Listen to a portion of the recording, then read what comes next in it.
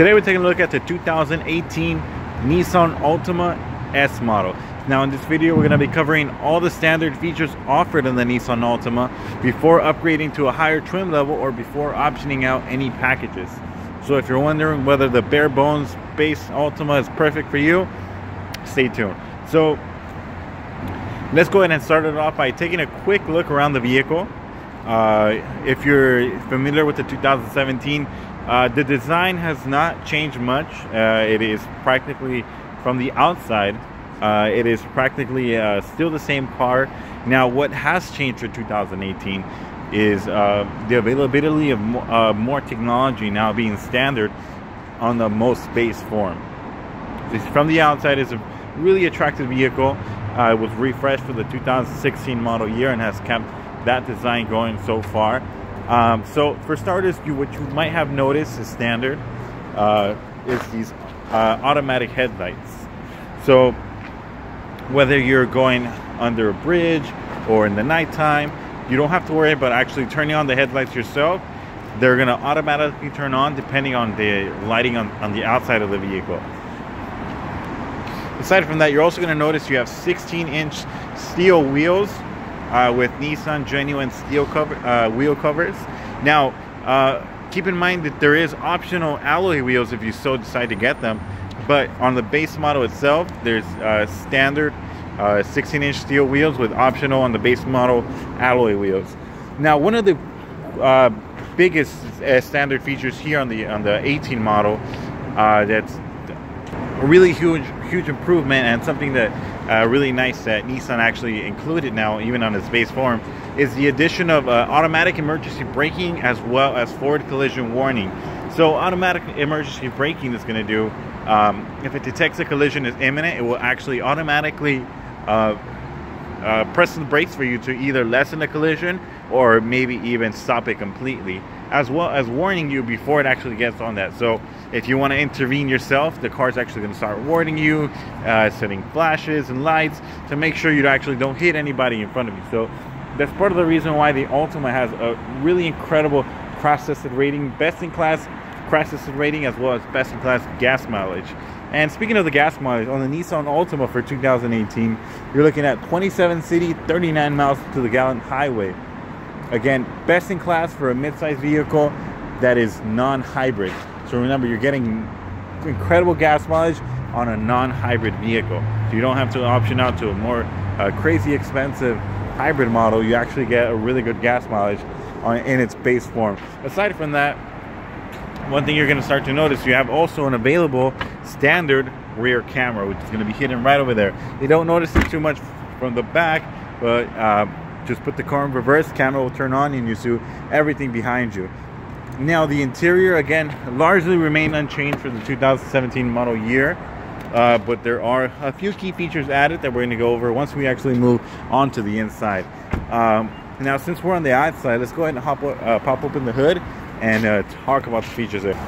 Now under the hood you have Nissan's famous QR25DE 4-cylinder engine. It's a similar engine that you would find in the Nissan Rogue, Pathfinder Hybrid, and many other vehicles. It is well known for one huge reason: reliability. It has been in over 1 million cars so far and counting.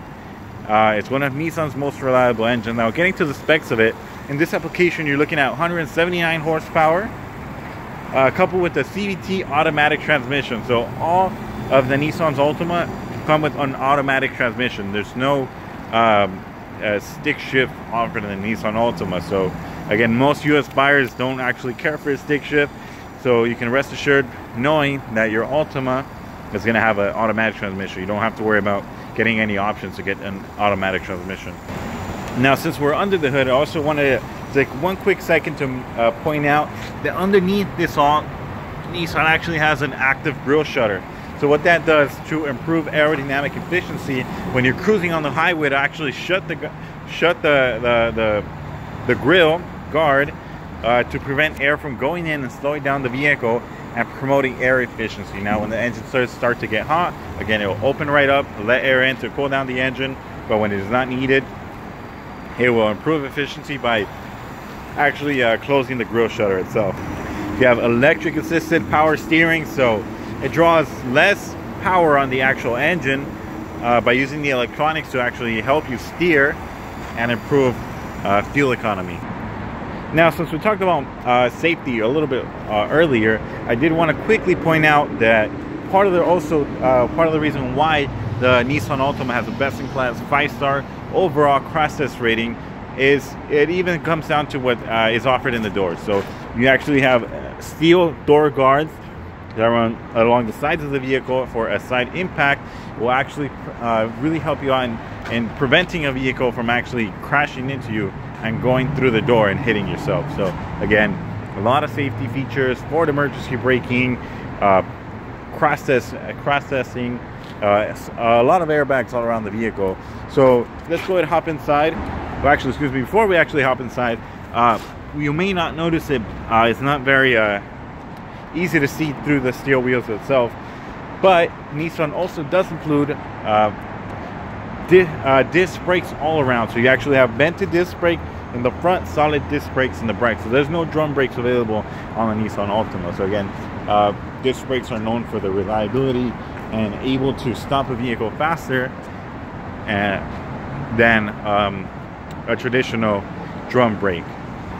And speaking of brakes, you also have anti-lock braking system, which is going to prevent the wheels from the brakes from locking, and when under hard braking, to make sure that you're still able to steer as you're braking. Now, one of the main features, one of the more popular features in the Nissan Altima is Nissan's famous intelligent key that we see here. So with the intelligent key, all you really have to do, you don't have to actually press a button, just press one button here. You can actually lock the doors, unlock the doors, and it will also prevent you from actually locking the door, the key inside the vehicle by accident. So let's go ahead and move inside.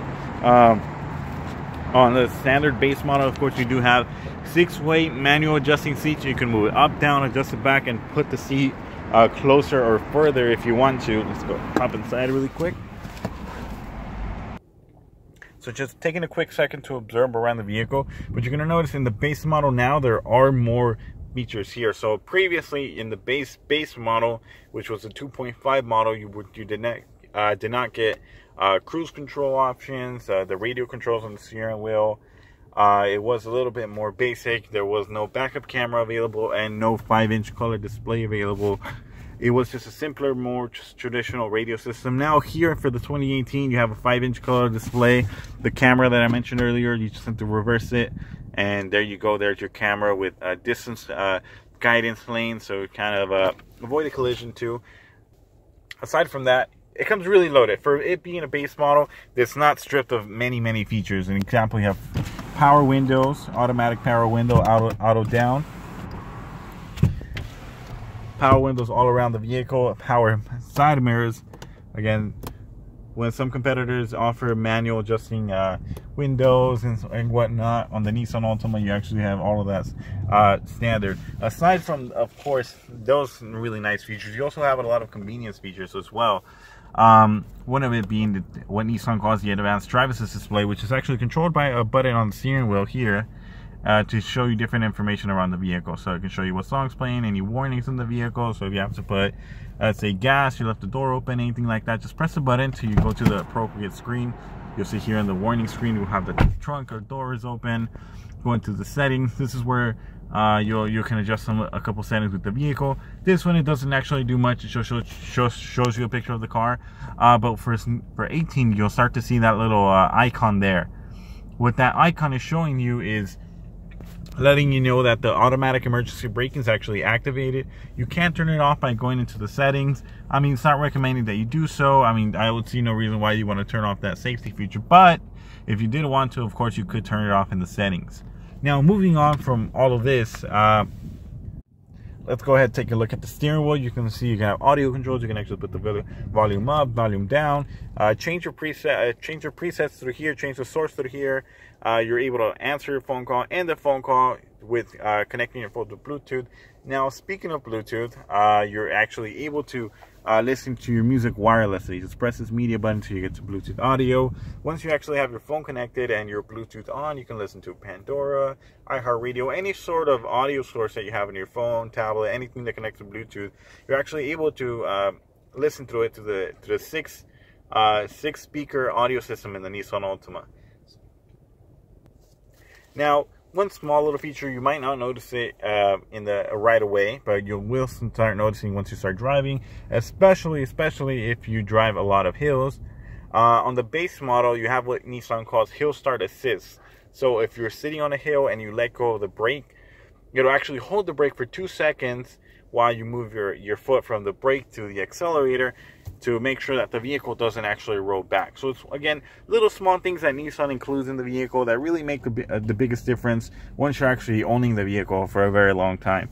Now, speaking of owning for the vehicle for a long time, you'll start to notice the attention to detail in this vehicle. So you have really nice leather, soft touch materials on the door handles, on the door panels, soft touch materials where you would rest your hand normally, and that transfers again to the passenger and the rear passenger door. So again, it feels like a more premium environment.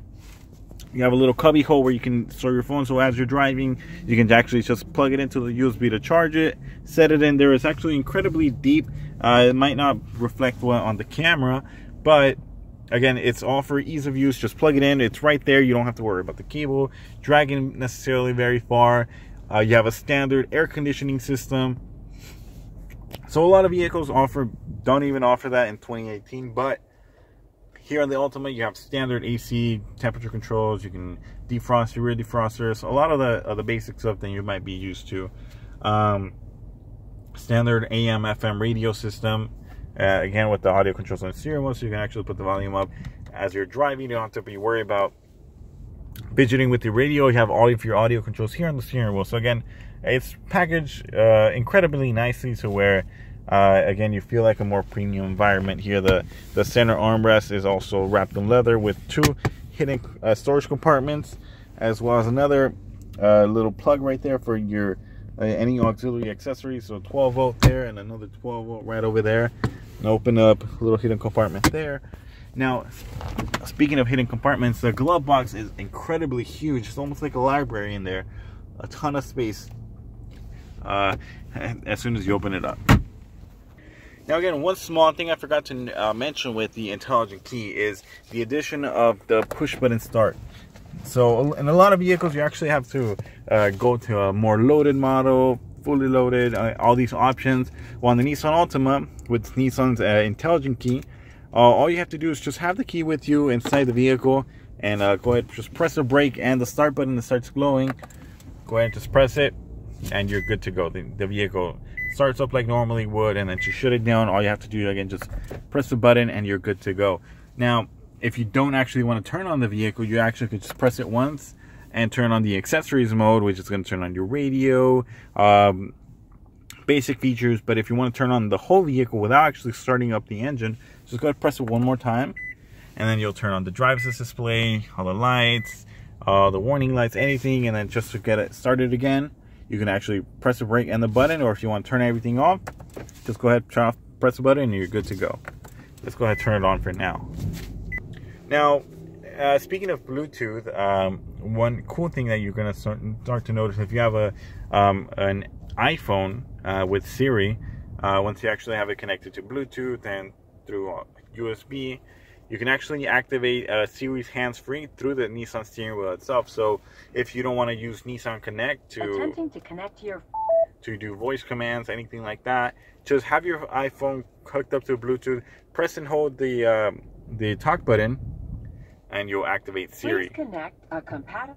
So right now we don't have a Siri phone connected, so again, we're not going to have that Siri. But the advantage of it is that you can actually text people back, call people, use Siri like you would on your phone, ask it questions if you want to, and you have a more intuitive voice commands from your phone operated through your car. So again, it provides a more connected environment with your phone and your car. Everything just seems to flow perfectly. Like I mentioned, here in the back you actually have that nice soft touch materials here, power windows and everything. What I'm showcasing now here is you have standard 60-40 split seating. So what that means, if you need some extra cargo space in the trunk, you actually can fold 2 seats down, have one person sitting down still, or fold 1 seat down, have 2 people sitting down right over there, and you're still able to load a lot of cargo. So it provides a lot of flexibility if you don't actually want to fold the whole thing down. If you still want to sit people and have stuff in the trunk extra, you don't have to worry about leaving somebody out of the equation. Now, speaking of leaving people out of the equation, a lot of times these mid-sized cars, the reason why people tend to go more for crossovers is simply space.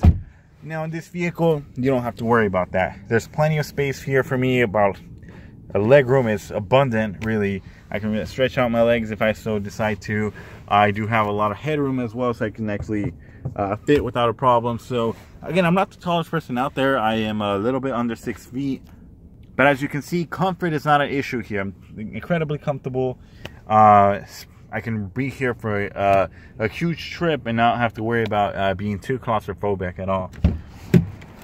Now, again, one more feature with safety is, of course, the availability of child lock, so you don't have to worry about the child trying to open the door from the inside. Now, let's go ahead and take a quick look at the trunk. I know a lot of people are probably not interested with that.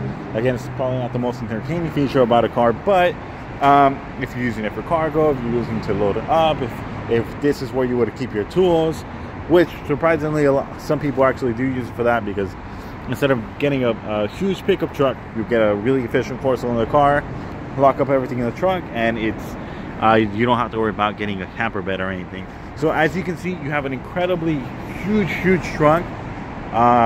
It's best in class, I believe, in cargo storage. I don't know the exact cubic feet, but again, keep in mind, with this huge opening,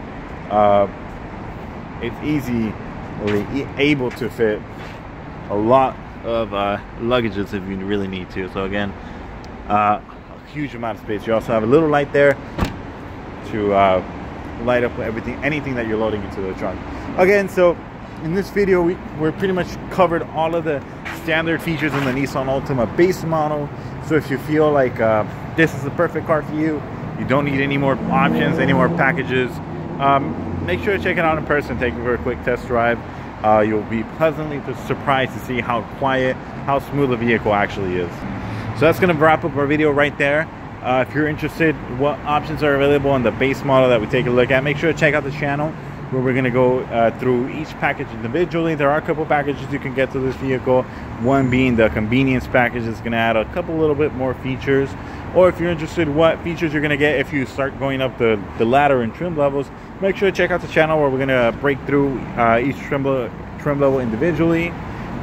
Trim levels being the S model that we're taking a look at here, SR, which is a more sporty oriented trim level, SV, which is just above that, and the top of the line SL and 3.5 SL, which is 6-cylinder version. So again, make sure to check out the channel and subscribe, and stay tuned for more videos.